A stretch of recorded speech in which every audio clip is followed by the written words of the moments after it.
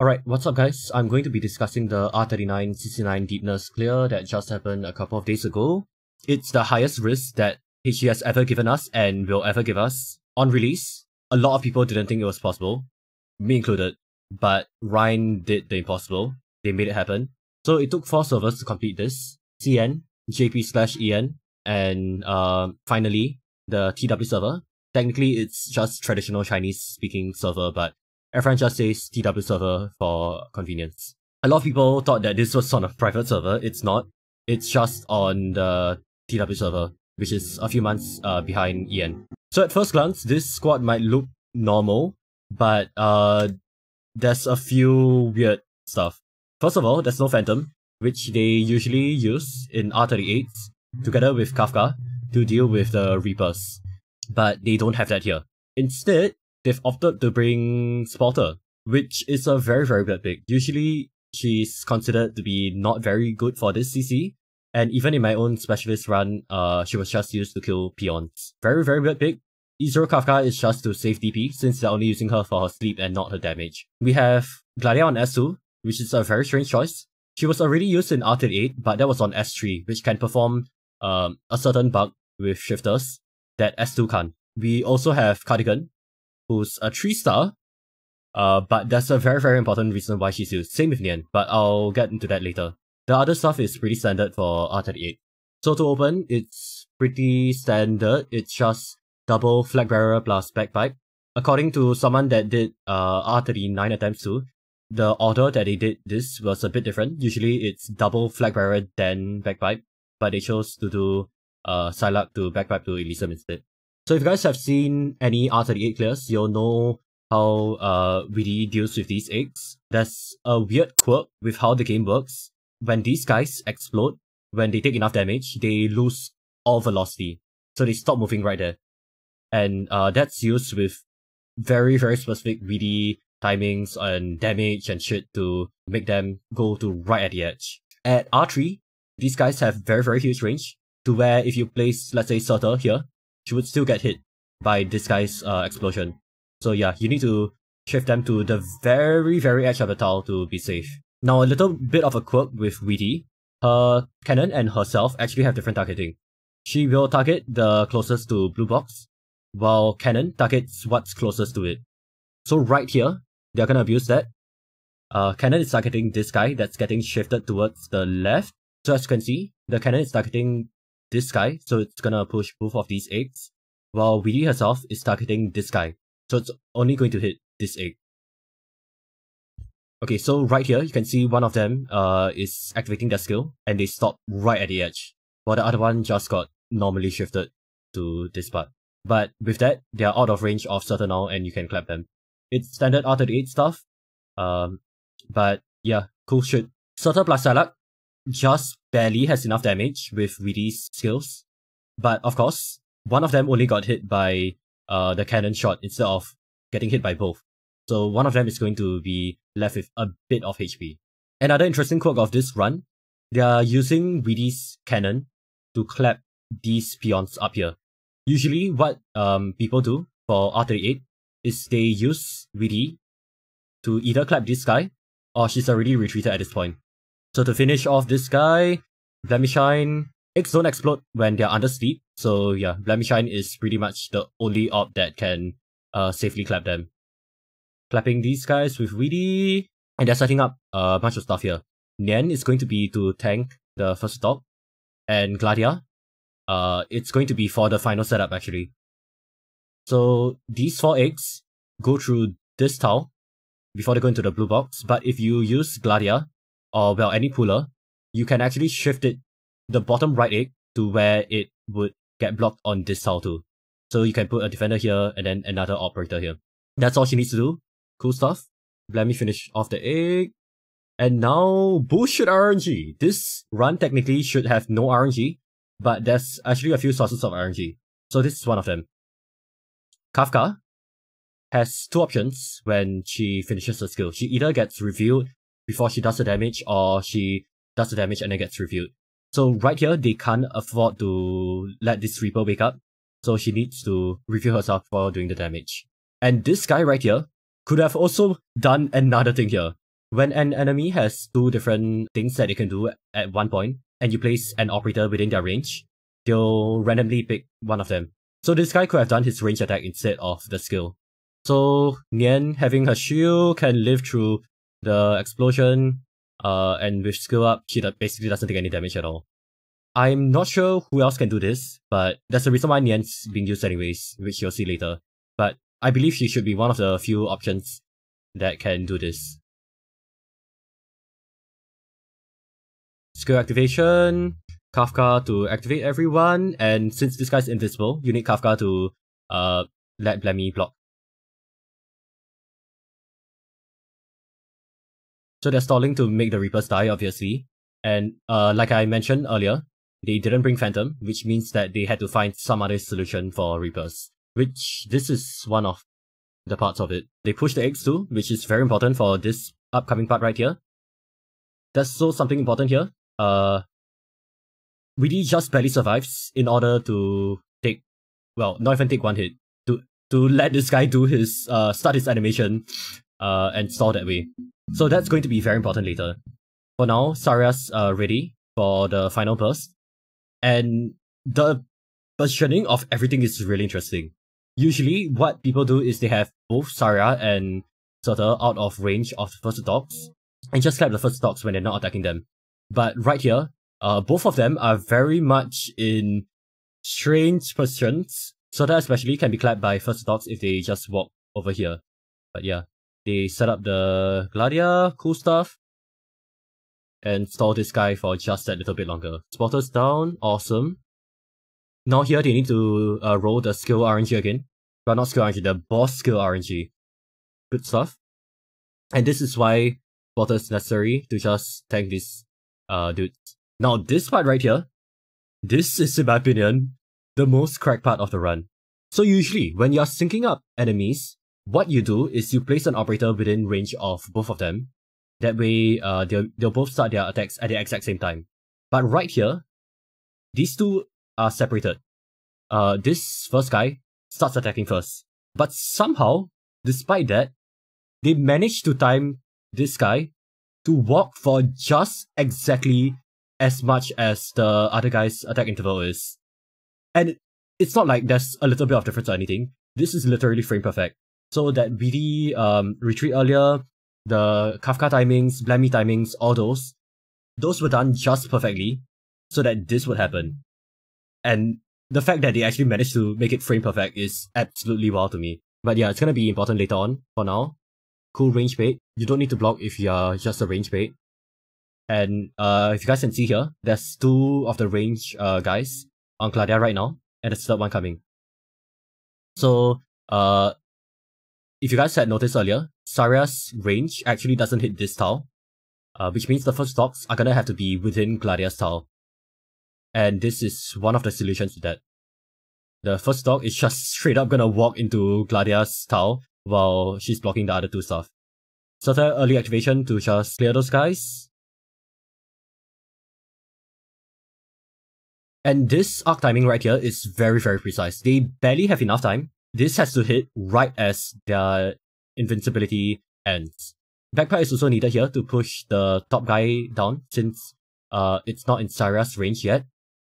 And also, Gladia can't take 2 hits, otherwise she dies. And also, they need to sync up both of the first dogs melee animation. So yeah, 3 purposes for that right here. As you can see, right here, she's going to hit both of these guys. Even though their blue ring is still active, it's their invincibility has run out. And I think this part is probably what everyone was most confused about if you're not experienced in the game. This right here is attack cancelling.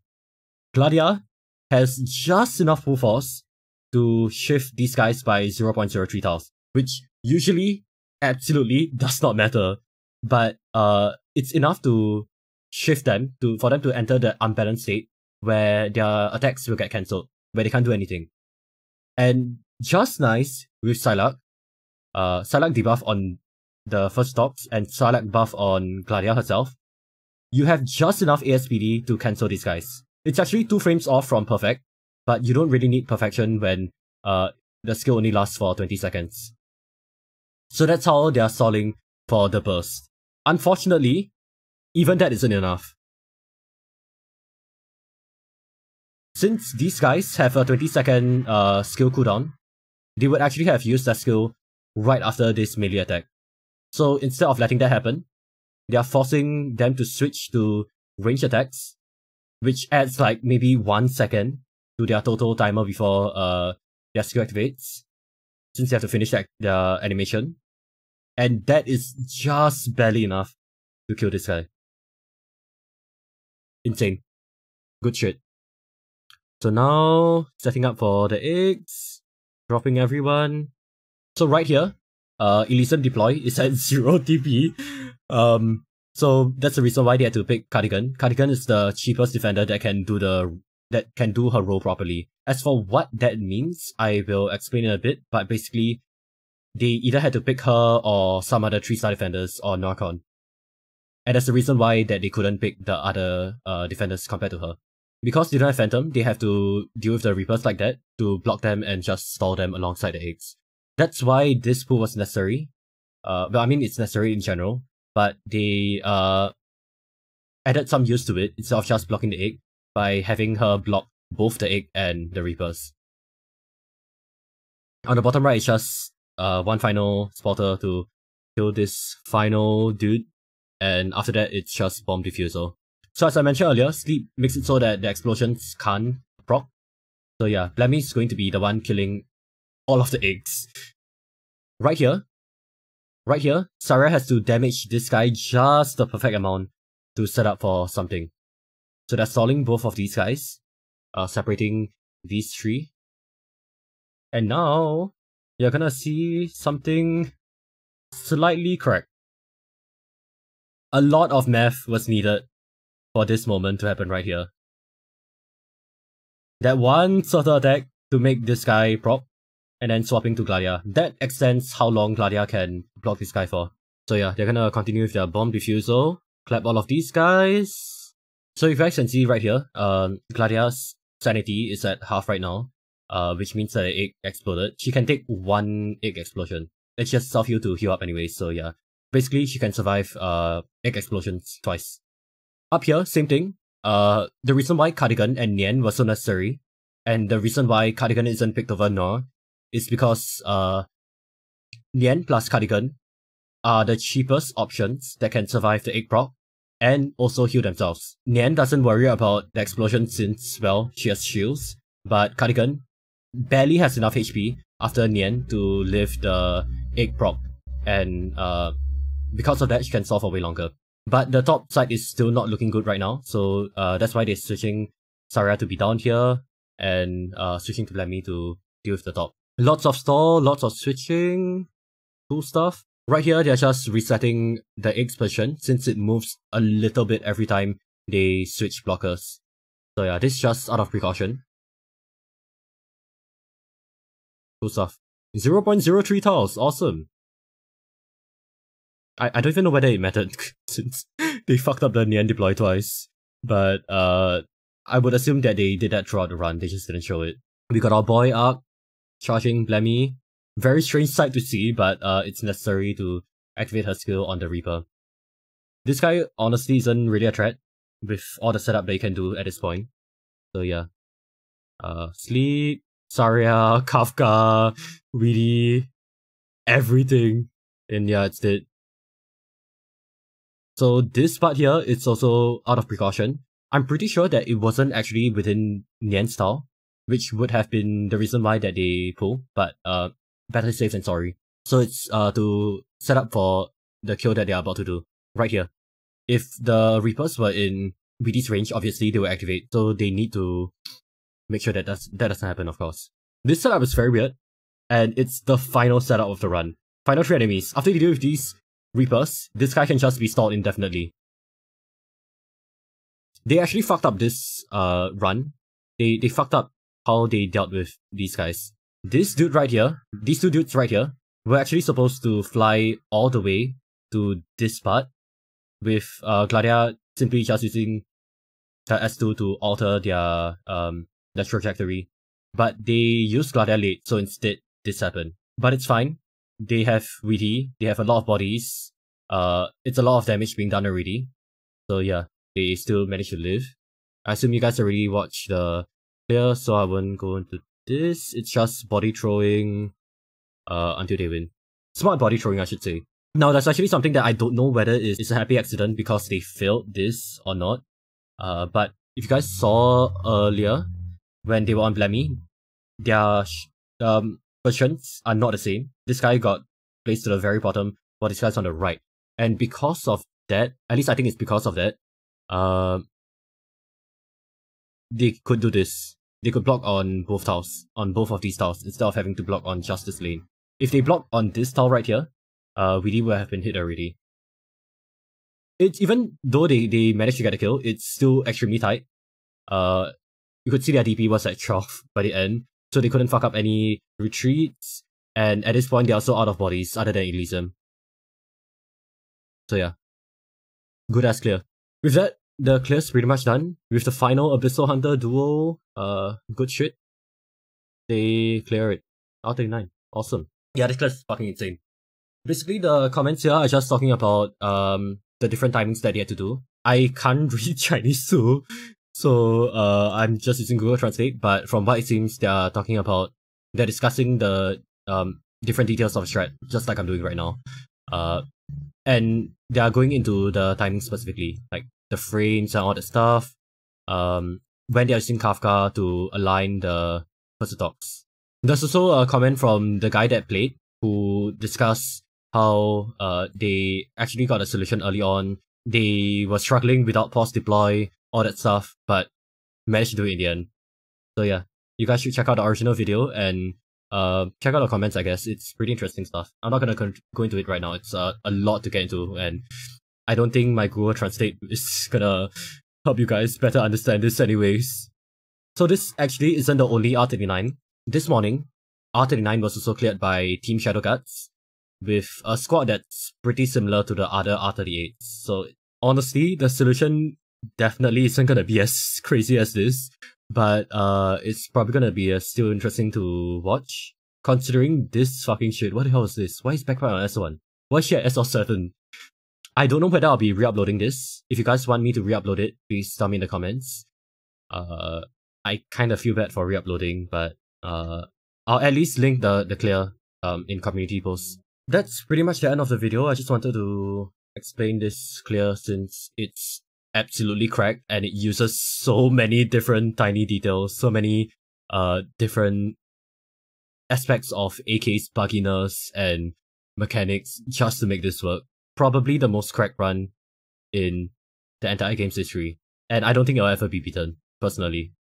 It's definitely up there as one of my favorites now. It's not my favorite, but I love Rhine. They got like cool shit. Anyways, yeah, bye.